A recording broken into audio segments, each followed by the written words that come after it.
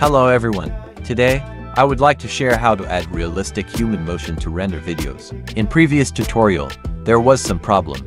AI changed our interior design a bit.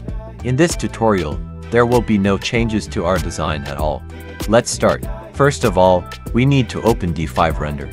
Then, add a character from Assets Library.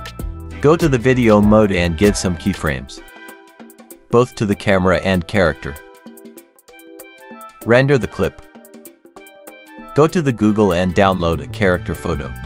Then, go to the Kling AI website. Go to video mode. Then, go to multi-element. Under the swap tab, upload the render clip. After uploading, we need to make selection to the character. Click confirm. Then, upload the character photo that you want to swap. Type what you want to do in the prompt preset. Click generate. This will only swap the character without changing our interior design. We can swap everything by using this method. If you want to add more characters and animations, there is some good news. Go to Maximo website. Go to Characters tab. Select a character. Go to Animation tab. Upload the animation you want. Download as FBX format.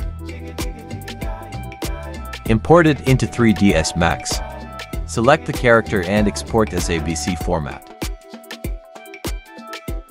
Then import it into D5 Render. Apply base color map. Create camera animation and render the clip.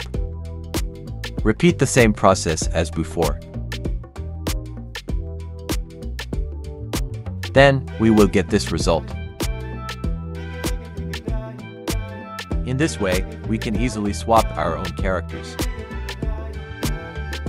Thanks for watching the tutorial. Don't forget to subscribe.